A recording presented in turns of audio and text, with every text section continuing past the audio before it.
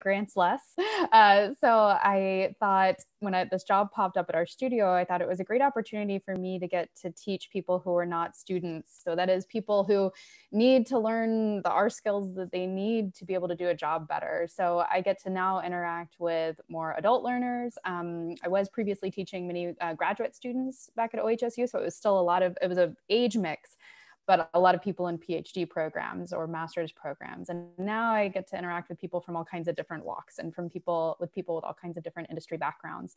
And it's definitely different teaching challenges, and it's been really fun. And it also gives me the chance at our studio to be able to funnel those teaching challenges back into actually making the software tools themselves better. So the things that I teach, I try to make better after I teach them. So we're always having like that constant feedback loop so that we can improve APIs, so we can, get rid of errors that we run into that are weird, that are edge cases. So that's really what excites me the most about my current position, is being able to do that. And then also being able to mentor new educators who want to go out there and do it classroom by classroom or workshop by workshop, because we at our studio cannot do all of that. We're really interested in trying to empower educators and try to make their lives easier by creating as much content as we can that's reusable, using our own tools so that people don't have to start over from scratch. Is that long enough? I think it was 5 minutes. Yeah, that was great. That's great. That's enough. I'll let Katie go ahead next. Sure. So my name's Katie Fitzgerald. I'm a 5th year PhD student in statistics at Northwestern. And I recently accepted a job as an assistant professor of statistics at Azusa Pacific University out in California. So that's where I'll be really launching my teaching career next fall. I do work in statistical methods for social policy kind of broadly. I do a lot of work in data visualization. So R is definitely my friend in that regard. As far as, why do I love teaching? I went to a liberal arts university in undergrad, which was really kind of transformative for me, kind of helping me develop holistically as a thinker, as a scholar, as a person. And so I knew kind of early on that I wanted to return to a liberal arts university for a career. And so that's actually why I pursued a PhD in the first place. But being at Northwestern, I feel like I've really kind of developed a passion for statistics education in particular.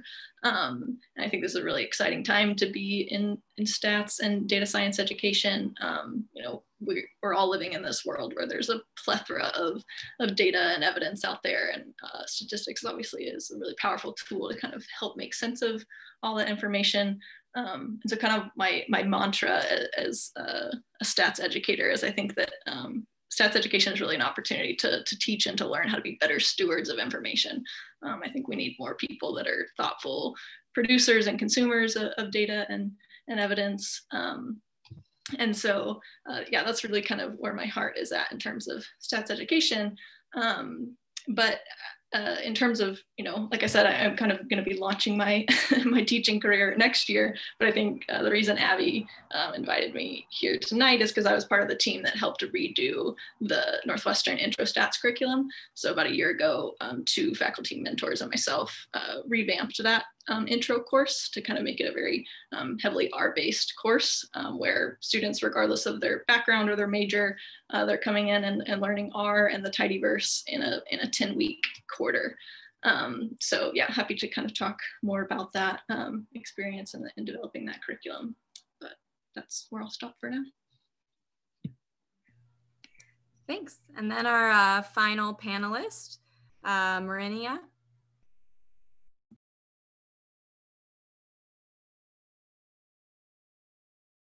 Oh, I was just saying, I'm annoying, so I have slides, and they're also so that I keep on task and don't go off on a tangent, which I've been known to do.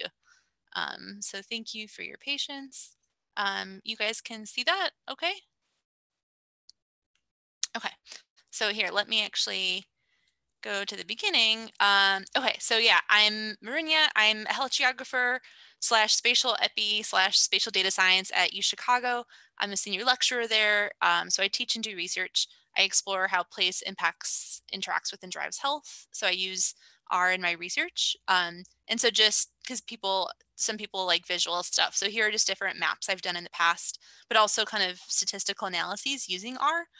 And so from like kernel density analyses to spatial social networks, I use R a lot. And then my job is also to teach students and other people how to do that. So all the courses that I teach that include R, there's no programming requirement. So I can have students who've been using R or different programming languages for years, or I can have someone who's brand new. So here's just kind of a smattering of those courses. And then I also, through different kind of grant projects, develop toolkits to kind of customize an intro to R for GIS and spatial analysis things to those communities. So, and I can share this link out. We just did one for opioid research. So looking at how neighborhoods, why does the opioid epidemic happen more in some neighborhoods than other neighborhoods? And as you can imagine, the same thing is happening with COVID. So how do we get programming setups to be able to do that kind of complex research?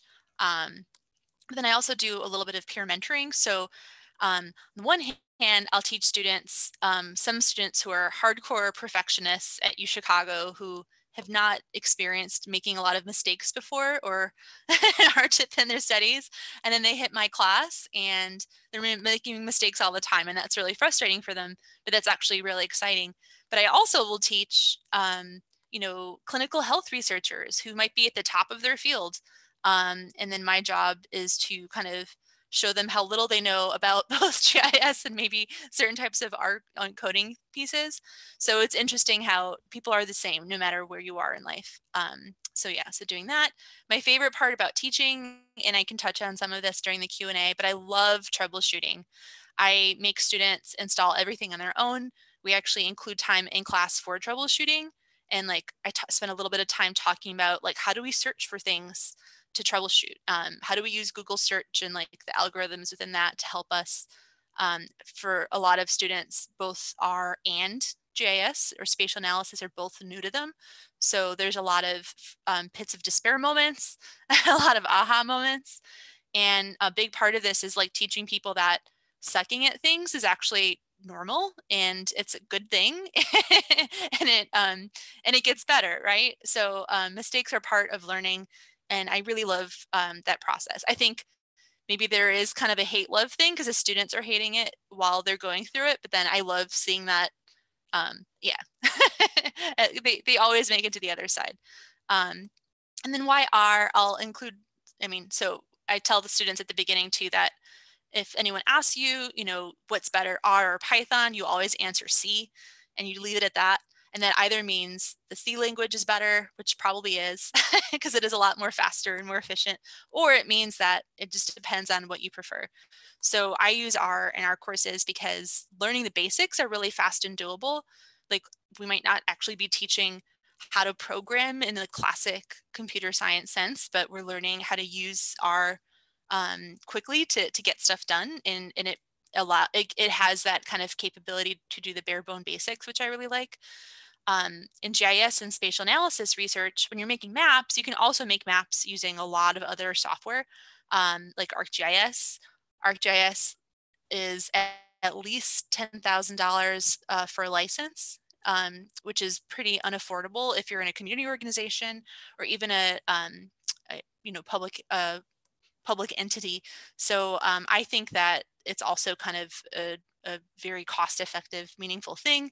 You're shifting funds and sort of to software to the people who can do more stuff with different things. So, and then also there's like specific reasons within the GIS world where I really like what R has done with the spatial landscape a little bit better than Python. For now. And there's just a lot more communities in R that are active in the space than other languages. So that's something else that's exciting. So like, I don't know if you guys remember Opera. That was that was a web browser that was really popular. Well, it was popular with a few nerds because it was a really elegant, very good, it hit all the marks, but nobody used it. So it kind of died, right? So, with R, like, yes, there may be challenges in some ways, but to me, it's more important that there's a really strong community behind it. And that also helps a lot for troubleshooting and that sort of thing. So that's my piece. Great. Thank you guys so much. So this is really great. I'm going to go ahead and start the panel, and yeah, you don't feel obligated to answer every question. If one or two of you wants to answer, it's fine. But yeah, so the first question we have is, what are the big skills you anticipate students taking away from your respective courses you teach?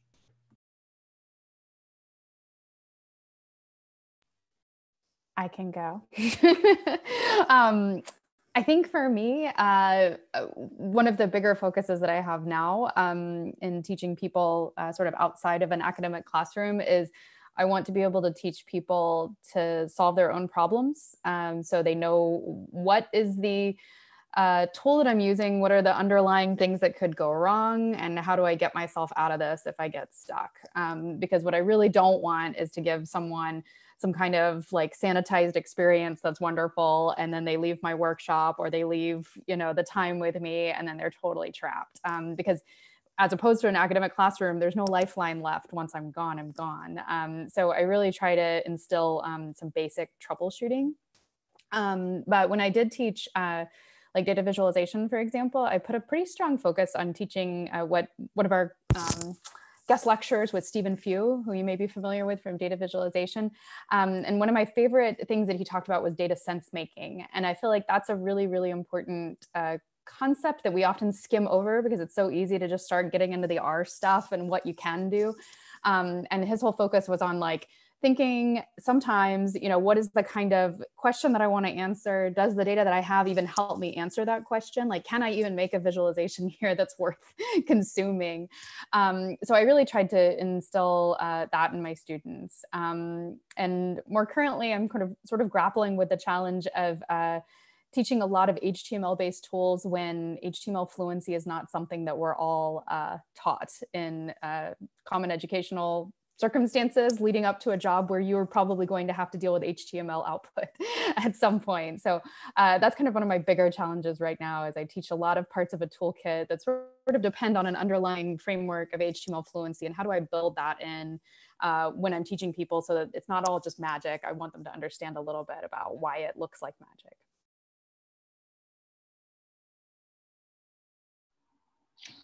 I can go. I would echo a lot of what Allison has said.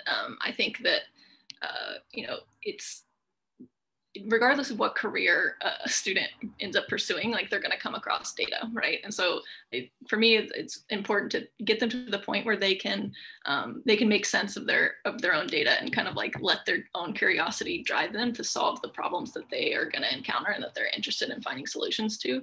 So things like just making sure they can read in a data set and clean it, wrangle it, visualize it, and kind of glean some insight from it.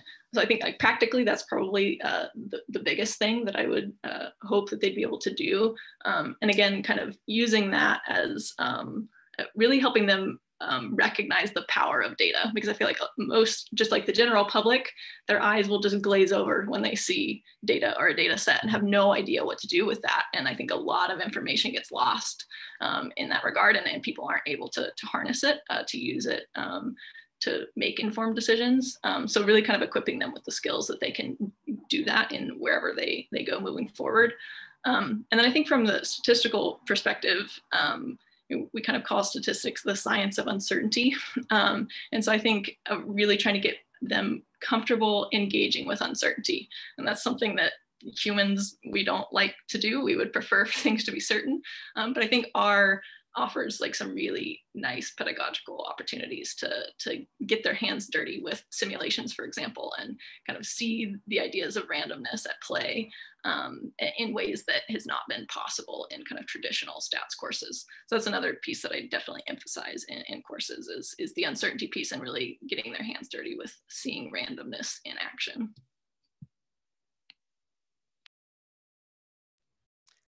So yeah, similarly echoing everything that was said previously. And from a lot of the kind of learning environments where I'm working from, it's also really important to spend a lot of time in framing the research question.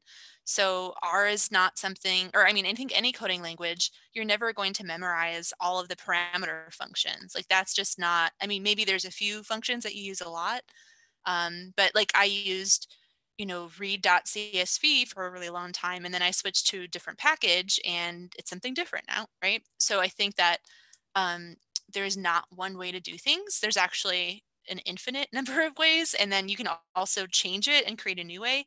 So it's a very different way of thinking. So yeah, one of my goals is like think about like what's the research question that you have? What do you want to do first?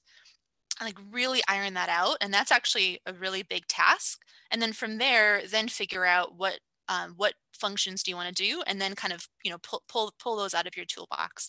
So I try to give like students or learners kind of a smattering, or like these are different tools that you might commonly use. Sometimes I'll actually add bugs to labs on purpose, sometimes not on purpose, sometimes on purpose. So that like it's really funny the first time that happens, because someone will be like, oh, there's something's not working here, and I'll be like, you know what, you're right, what do you think that is? And they'll like there's a little bit of a resistance of like, well, shouldn't like you're the teacher, or you're my lifeline, you're supposed to resolve these things for me, right? And so initially there's a resistance. When I push that back, I'm like, well, I don't know, let's sit here until someone figures it out, and then let's go through all the troubleshooting pieces. I think that kind of flipping is really important, and I mean, otherwise you can't be successful if you can't do coding outside of your class, right? Then it's going to be that one traumatic class that you try to avoid for the rest of your life. Great. Yeah. So I know we talked a little bit about like the idea of tools, and tools, I think a lot of you have used it to kind of say it's like a line of thinking, a line of questioning and inquiry as you learn. But practically, what for the course, specifically for the courses you've taught and have experience with, what are your favorite R-related resources and like course materials, things like that? Like, what do you think works best?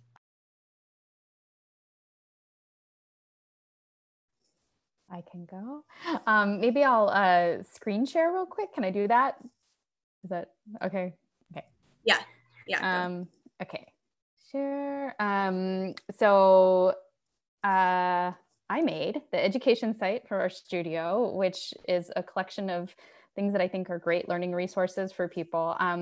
We had our one of my interns 2 summers ago, Desiree DeLeon, who now works at our studio with me. She designed all the custom artwork here. So you can climb Nacho Mountain for beginners. And this link will take you to, this is kind of like, I guess, my answer to all the people, especially once I joined our studio, who are like, hey, I've always wanted to learn R. Where do I start?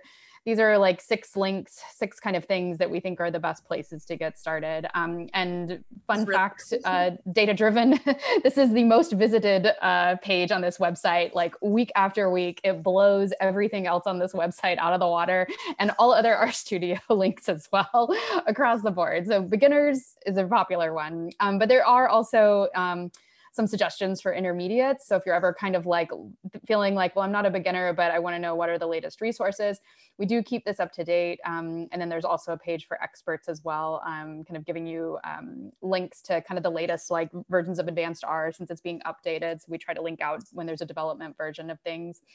And for teachers, we also have a teach section that has some pointers to how to learn to teach, but also materials for teaching is extremely helpful, and tools for teaching. So the tools for teaching kind of describes like infrastructure and ways to use it for teaching, but materials links you out to a bunch of our developed workshops and courses that we have. So those are some of my favorite resources to share with people. And I made it basically because I was getting inundated with questions all the time and on Twitter, and it's just so much easier to have a link, which is part of what I think is awesome about having more HTML fluency, is it's always easier once you have a link to just be able to share it, and it scales really well. It's amazing. Other than that, I do have some like links on my website to projects that I've worked on that I think are pretty good, and teach data visualization and some other concepts. But also I think Stat 545 is a resource developed by Jenny Bryan, and it was one of the first things that I worked on at our studio to port it over to a Bookdown website. And I think that's a really great place to send new learners as well. So those are my plugs. That was pretty awesome. Also, yeah, just an FYI for everyone, Allison has, speaking of HTML fluency and blog down, she has some really good materials about like building your own personal website with Hugo and all of that. So yeah. And I'll give a spoiler that we're about to do giant upgrades to all of this documentation. So in the next 3 months or so, there will be a whole new R Markdown website and a lot of new learning materials. So related to blog down as well. And we're making some big changes to make it more usable and more user-friendly. So. Very cool. Katie? Yeah, so I'll share a link here. I love anything that Mina Chitinkaya-Rundell puts out. I think she might have held a similar role to you, Allison, at our studio. She's currently at Duke and the University of Edinburgh. And so she's very good with developing pedagogy. And she has pretty much all of her course material is available on her GitHub, and any like talks that she gives or anything is all available on her GitHub. So I'll send that link as well. But she has a few courses that are fully available. She has something called Data Science in a Box. That's kind of an intro data science course that I very much am planning to rely heavily on as I step into new roles there. And so, yeah, I think anything by her is excellent. And then if anyone is in need of an intro stats course using the Tidyverse, I'm happy to share our materials that we used. We have kind of an open source textbook to go along with that as well.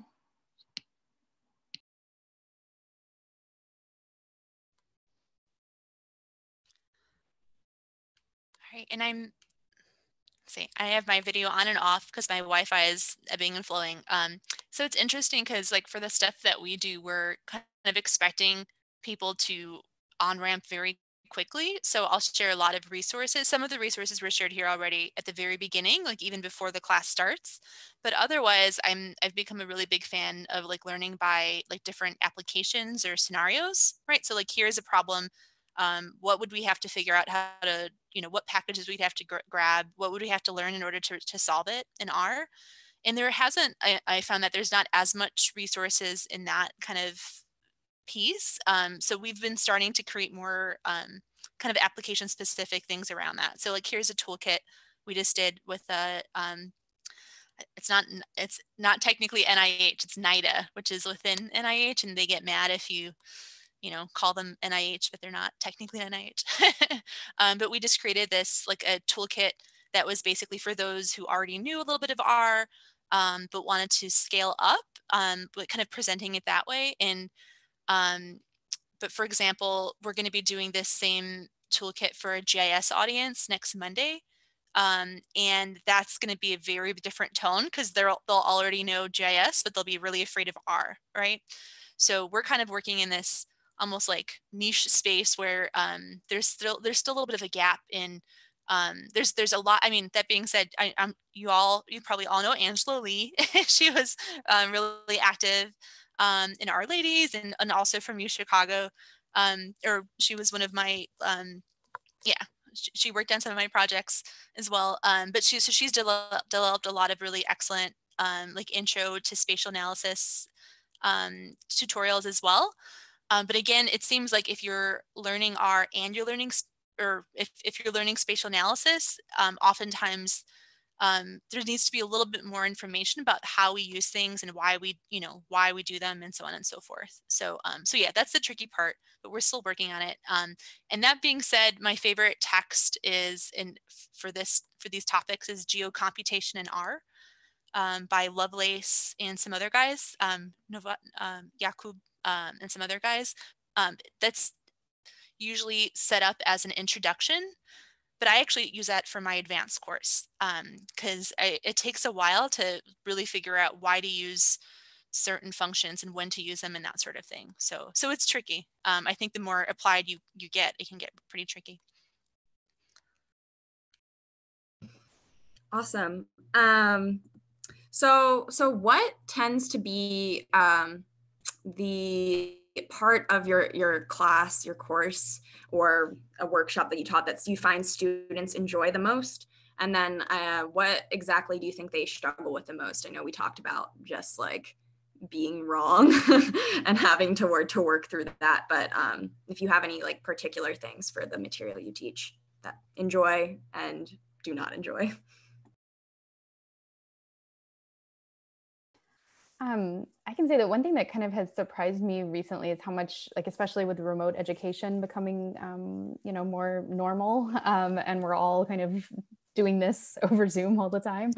I'm finding that students like having a little bit of time where it's just kind of like free time to ask questions. So I often do like breakout rooms where I kind of pop into smaller breakout rooms and can talk to people. And that seems like that's kind of a little bit of a relief. I think it's really hard with remote education now to feel like you're respecting people's time though also. So I try to be really conscious of that. So I think like right now it's just kind of, it's hard doing any kind of education. I feel like things are just kind of breaking my heart left and right. Like I hear people saying they can't go into their team's breakout room because they've got their 4-year-old behind them and, you know, he's climbing on their back and they don't want to turn on their video. So they don't feel like they can bring down their whole group. And so it's just, it's kind of a tough time, I think, for everybody. And that's kind of a different flavor of hard than I've experienced before as an educator, because it's like everybody's going through their own kind of personal awful circumstances and everyone's is different.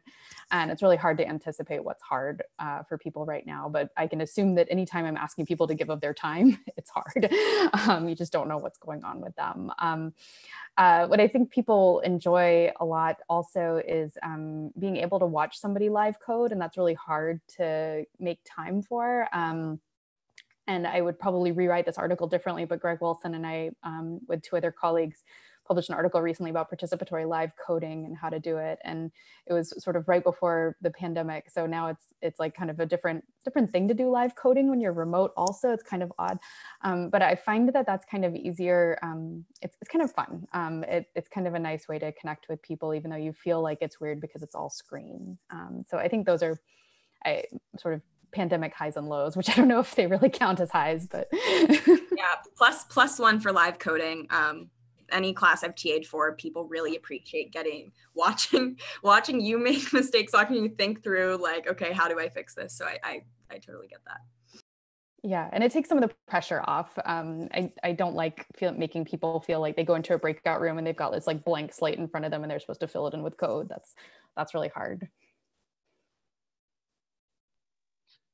Yeah, I would say I think students really love the data visualization piece. They get pretty impressed with themselves, I think, when they can create these, you know, pretty fancy visualizations that they've only seen in the business world or in marketing or whatever. And so I think they have a lot of fun with that.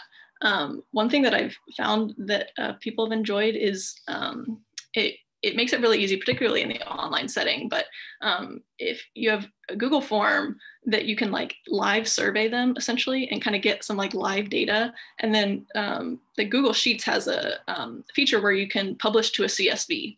And so you can just get a link to then send that link out, and the students all then have access to this like live data in a very quick turnaround, and you don't have to deal with file paths or anything like that.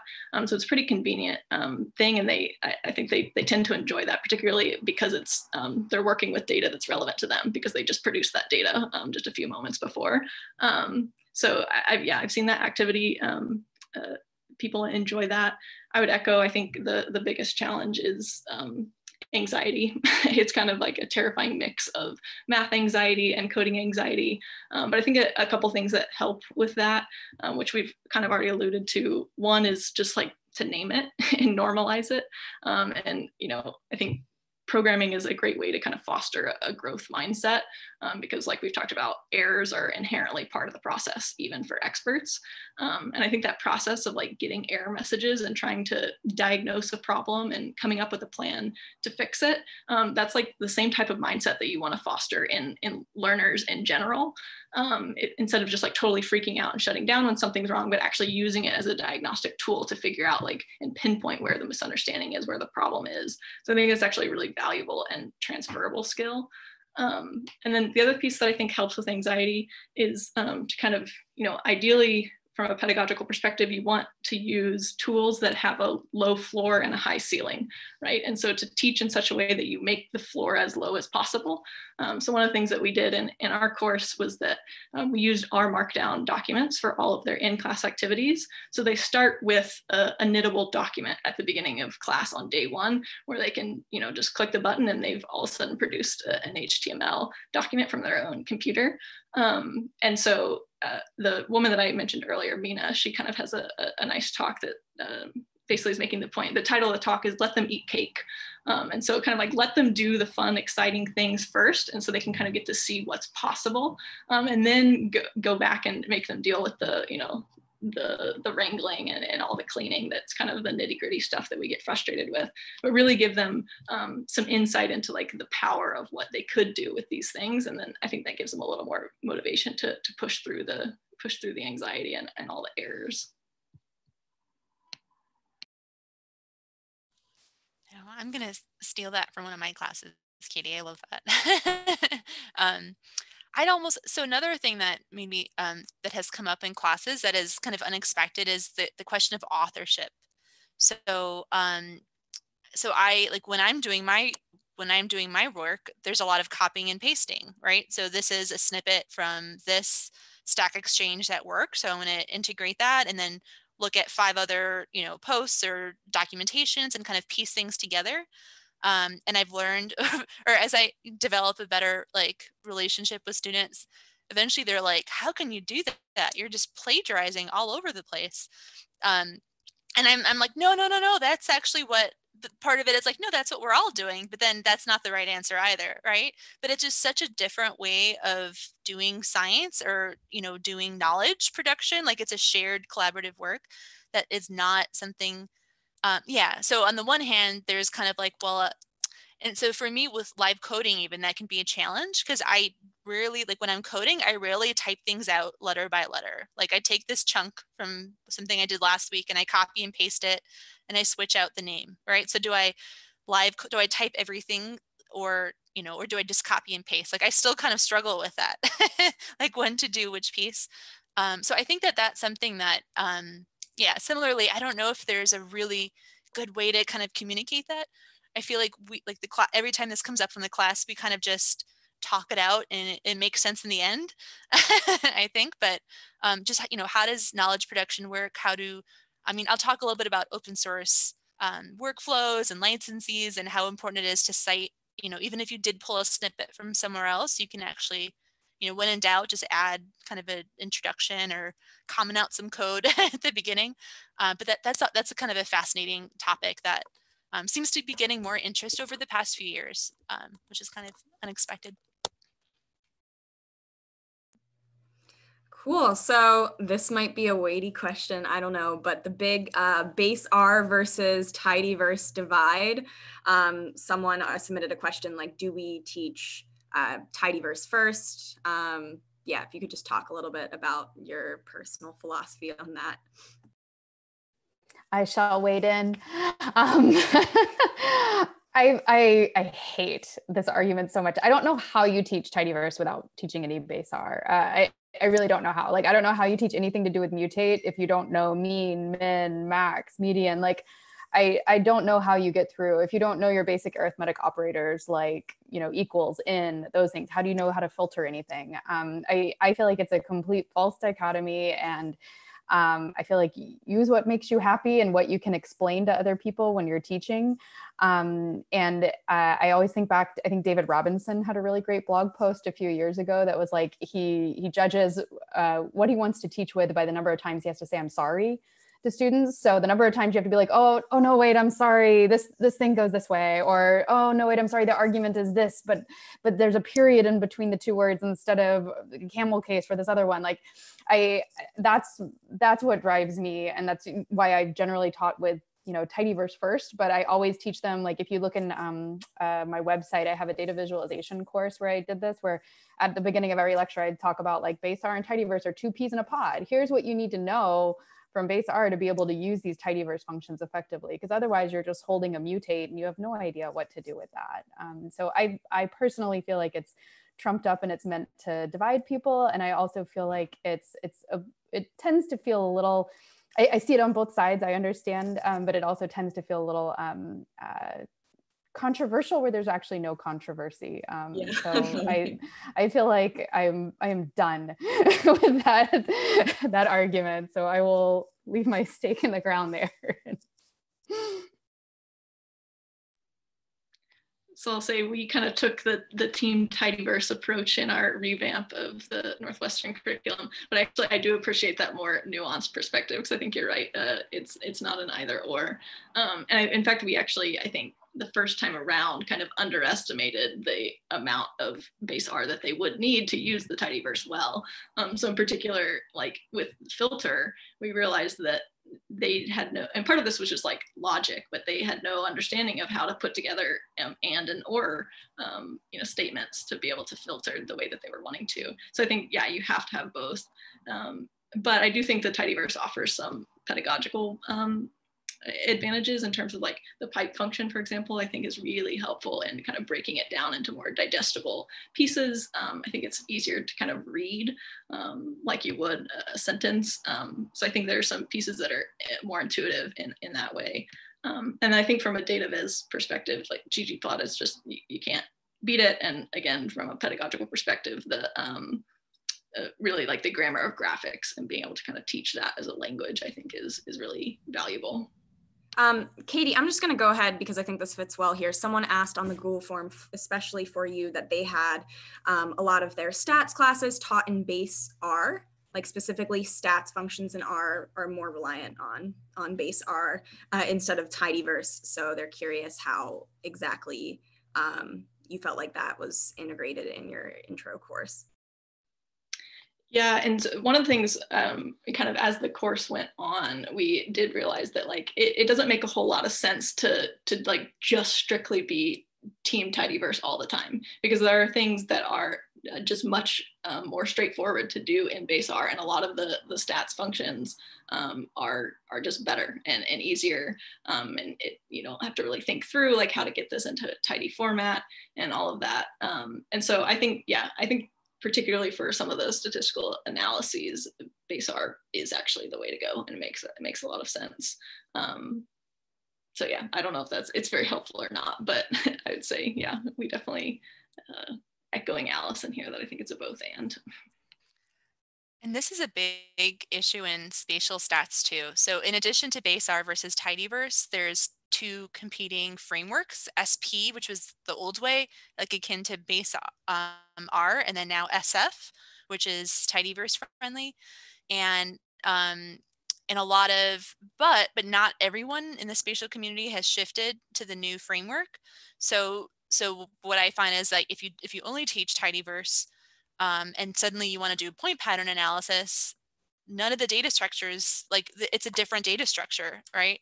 And how you call data is different. So it's not compatible. And yes, you could just switch everything to the older format, but it's still not quite like it's hard. It gets harder to resolve errors if you don't understand the logic behind it. So I end up doing this kind of hybrid, we'll mainly learn tidyverse, but then sometimes we'll kind of take a step back to rewind and do a little bit of R, or the base R pieces. But it's a lot for people to take in. I think that's a challenge. If you're a learner, it like the competing data structures and how packages work, right? How packages can actually support different data structures. It can be pretty tricky. Yeah, and then it doesn't help that the communities can be very competitive with each other, right? And then there's like the data table folks, and yeah. Yeah. Okay, well, thank you guys. That was really great. We have, a couple questions that have been submitted through the Google form, so I'm going to just go through those. So I feel like I definitely know Allison's answer to this, but I'm curious for the other two panelists' answers. Do you get more requests to teach than you're able or willing to accommodate? How do you choose what to say yes to?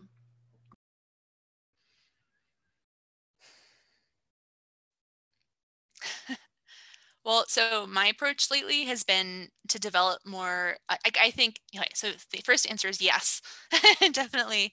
The need is much higher, or the demand is much higher than the supply of teachers and that sort of thing. But I also think it's partly the materials, right? You have to like know enough about how to hunt online to find the different materials. It's not like people have asked me, like, isn't there just a textbook that you recommend? And, you know, any textbook that exists will immediately be outdated. Um, so, so yeah, but I think that having better learning resources that are more like standardized. So like, I think that the projects that Allison, that you guys, or our studio have been working on are excellent. But then I can imagine that that could also get competitive, right? With other groups who think that they're creating their own education series at like the data camps or whatnot, right? But yeah. And saying no, I've learned to get grants and then develop toolkit into a grant, and then hire people to help develop that. So that's been my latest strategy.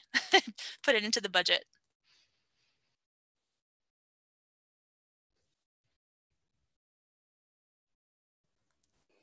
I can say that when I was at Oregon Health and Science University, I did exactly what you just described. When I got to the level where I was the PI on grants, I budgeted for it so that I'd be able to make time for it. So I had like a budget line for dissemination and training. And I made sure that I was able to train people on my teams and that I was able to kind of pay it forward at my institution too. So I really tried to find structural ways to make sure that what I was doing wasn't volunteer training or teaching, but that it was like not just going to get paid, but also like recognized by my organization, so that when promotion and tenure time came up, I didn't feel like I had donated my time and my energy to something that didn't help me out in the end. So I really was very conscious of that when I was on a promotion and tenure track, to make sure that that was never volunteered.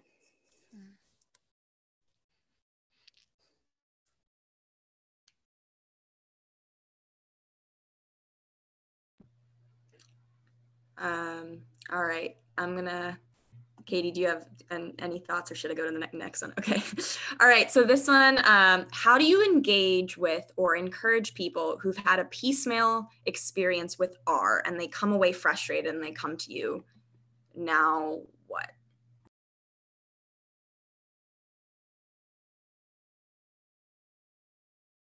Well, that's how I learn. So I feel like lucky that people actually get to take classes. So part of it is like, you know, welcome to the club. I hear your frustration and, you know, and that part of it. But the other part too is like, you can't learn everything at once, right? So like in exchanges like that, the question really becomes like, well, what are you trying to do? Like, what excites you the most? Are you trying to make a really cool visualization? Do you want to dive into the statistics? Are you trying to build a product? Like, do you want to create an app, like a web application for your portfolio? Are you trying to do some research for an article, right? So if you just want to run some stats, you know, maybe you don't need to learn all the other stuff. And just getting a couple snippets of what other people have done will be enough. I think that's really powerful. And that's typically what I would do too, is try to find out like, what were they trying to do? Because most people, if they embark on the journey of, oh, I want to learn R, you're not going to be successful because there's no way you're going to learn all of R. I don't feel like I've learned R. Like, I know how to do things in R, and I can do certain things in specific subsets, but I don't like feel like I know R. Like multiple times a day, somebody slacks me a message with code and I'm like, I have no clue what that does. You know, there's all these rough edges that I have no clue because I've never needed to use them for my job. So I think most people have had a mismatch of bad experience and not totally, they didn't know the space that they needed to be in to be successful. So there's kind of that mismatch that happens. And typically I think like workshops and webinars kind of get a little bit of a bad rap, but I often think that that's like a great way to get somebody to deliver for you a mental model, essentially. Because like what you were lacking probably was a mental model to start with of the space that you needed to learn. And even if you don't get a workshop that's great, or even if you don't get one that has even hands-on anything, I feel like it gives you the vocabulary to be able to figure out like, okay, I totally didn't understand this, but I need to know how to do this for my job. So I need to find resources that help me with this. Because if you're just looking for like are resources and searching randomly, you're just going to have darts going everywhere, and it's going to be an unfortunate experience. I think a lot of it is learning how to Google effective, like what the language is behind it. I 100% agree. Yeah, so if you can like do like a quick workshop, like if you can find somebody who's doing a webinar or, you know, a quick workshop that's, especially now that things are remote, there's so many wonderful remote workshops that people are offering. And you can often find them on YouTube if you missed them live. I think that's kind of really powerful for helping people just figure out like what's the landscape that I need to learn. And the languages metaphor is also really powerful. This doesn't work if you're working with a group that only that have never tried to learn a different language before, but like I'll share the story where like, you know, I tried to learn Spanish. I've been in Spanish classes since I was in junior high and high school and even part of college, and I could barely speak, right? It was this total piecemeal, you know, experience. But then when I actually went to countries where Spanish was spoken and was forced to do that on a daily basis and make a million mistakes and embarrass myself, but then have the community support me, I learned within 2 weeks what took me like 10 years to piece together. And that for some reason, like especially for ESL learners, they're like, oh yeah, like, hey, like I can already speak 2 or 3 languages, which is more than my teacher can. So maybe the struggle is like not that different, you know? Yeah, I would echo all of that and just kind of make the point that like, I think we're all saying that like the best way to learn is to do, and that's like how it happens in real life. So I'd say that we should take that mindset and bring it into the classroom as well. Like, why do we think that we need to teach in the classroom in this very just like traditional structured way? But we should actually leverage that like people actually learn best when they're needing those skills to do something that they want to do and that they want to find the answer to. And so, yeah, just a plug for like real life data, answering real questions. That's going to be really the motivator to get them to learn these things.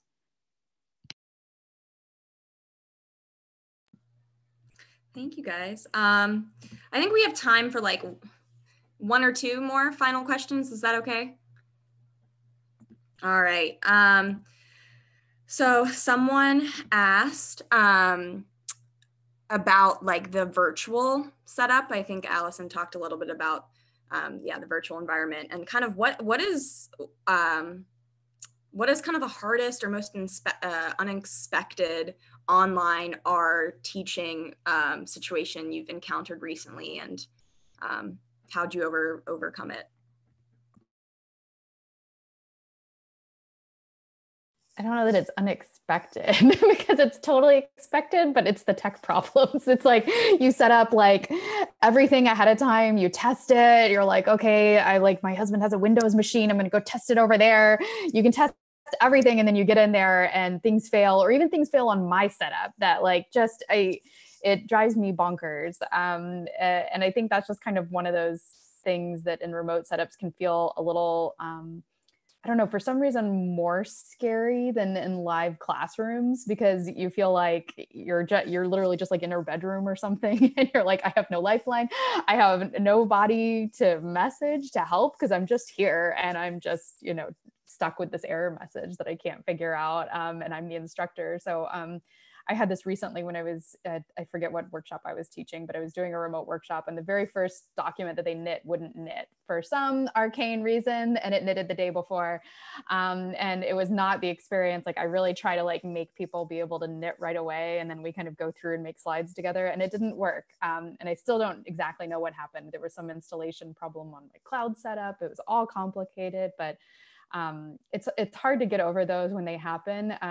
But I've kind of learned to just take a deep breath. Everybody's experiencing this even more so now because we're all on Zoom all the time and things are happening. So I found that people are extremely wonderful and nice. I also recently did a workshop where they made me use Microsoft Teams instead of Zoom. And it was the beginning of a 2-day workshop, 2 days.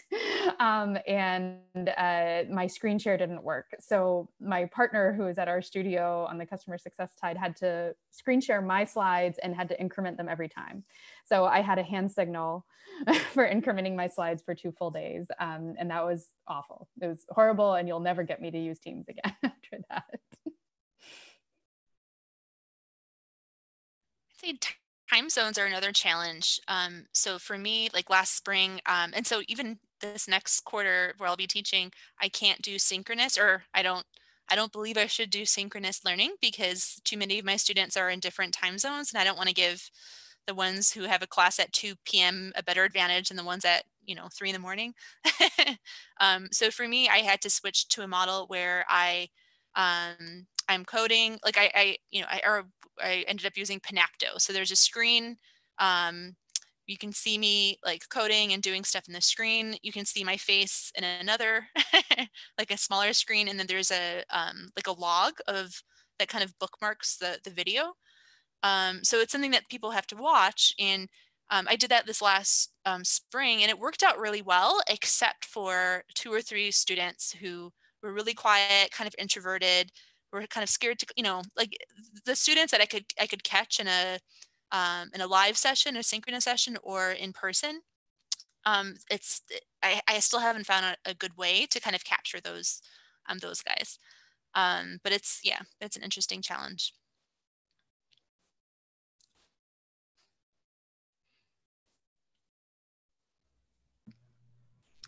Yeah, and I'll go ahead and the kind of final question. It's 2 questions. One is about any resources, institutions, agencies that support people who are interested in our education, if you had specific recommendations for those.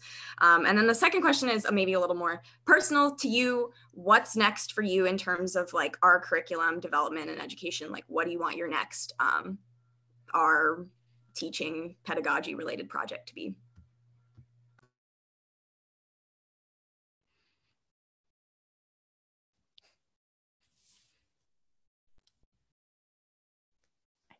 I can go. I am really focused recently on trying to make our Markdown easier to teach and learn. So I'm working a lot with, if anyone has seen the more recent development version of the RStudio IDE, we have a visual Markdown editor now, which I think is going to be really powerful to empower students to kind of, have this like what you see is what you get experience when they're typing. So I'm working on, kind of new materials for the RStudio, our Markdown website to kind of help like people on board with the visual Markdown editor first. And then also I'm working with one of my colleagues, Tom Mock, who's at RStudio, and we are revamping our Markdown education site to include a lot of stuff that we think is sort of like the hidden curriculum of our Markdown. So I think a lot of times what at least I did previous to joining RStudio was I taught with our Markdown, but I never really taught our Markdown because it was kind of complicated. So I kind of was just like, just use it, just run chunks and just knit. And I never really explained much about like knit or chunk options and YAML options and output formats and output options. I didn't talk about all of that stuff. And so I'm trying to build out an online resource to help people to be able to figure that out, because I think there's a lot of our Markdown users that at least come into my workshops called Advanced R Markdown workshops, and people are like, what are knit or chunk options? What are these words that you're using? And I'm like, all right, we have not like made that clear enough to people. It's complicated, and there's a lot of variability in what people are coming in with. So we're going to try to kind of level the playing field a lot. So we're really excited about that stuff. So that'll be like in the next 3 to 6 months.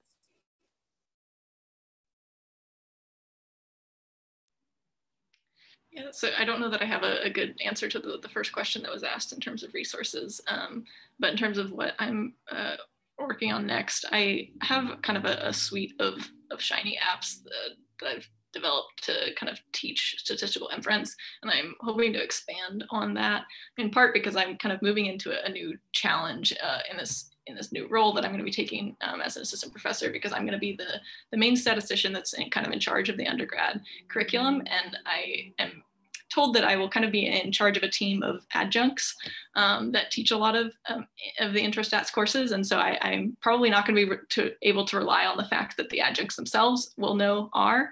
And so I think it might take a while before I can fully introduce R into the intro curriculum. So I'm kind of trying to think about ways that I can still leverage the power of R to bring that into the classroom, but do so in a way that the instructors themselves don't have to actually do the programming and know how to use R. So yeah, kind of planning to expand that repertoire of Shiny apps that I've been working on. So for resources, I really recommend not framing, like when you're asking for resources, I don't recommend framing it as I'm looking for our resources for our education. I would instead frame it as I'm looking for resources to facilitate open science and reproducibility and that sort of thing. Because I think that at least for the folks who have funding to hand out, like that kind of hits the right tone, and it really is a huge service to science, right? To do things that are reproducible.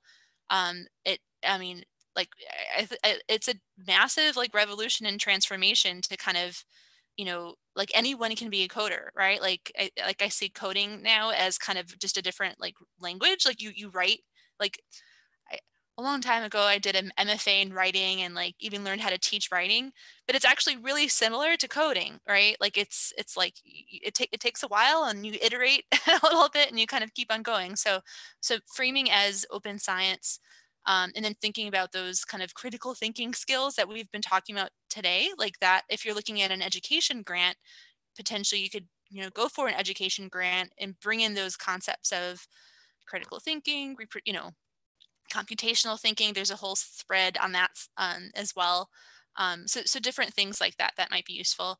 And oh yeah, and then for future things. So one thing that like that's been a project for mine for like 1 or 2 years is to again, and I already mentioned some of this, like to develop better kind of intro application based resources for learning R, but like hidden within, you know, research questions. So it's like, how can you learn R without realizing that you're doing it?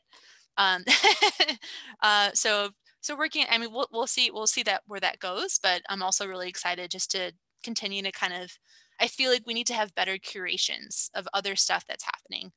So like on the GIS side, there's some awesome work by Lovelace, but then this other group just developed this really amazing toolkit to do that, to focus on like front end, like all the kind of, yeah, like the interactive visualizations piece of it. And so it feels like, and I've seen a few, you know, blog posts that will just have a bullet list of all these things, but I think that like something like that, we need to get better curation service for all the different tutorials so that people can figure out what works best for them. Great. Well, thank you guys. Yeah, thank you so much to our panelists. That was really, really awesome. I think actually the title I put on the meetup was correct, like it was InspiRing. I want to thank also my fellow RLadies, the board of Chicago's here, and also this meetup was co-hosted with RLadies East Lansing. So I'd like to thank them and the people that came out from East Lansing and just everyone for being part of this community. And yeah, so we have the room for, you know, a good chunk of more time if people want to stick around. And I know there were a couple of questions I didn't get to. And so I'd love to just like discuss those casually, or if people, you know, have specific things they want to say to the panelists. Otherwise, yeah, thank you so much for coming out, guys. Thank you so much on behalf of East Lansing too. Thank you.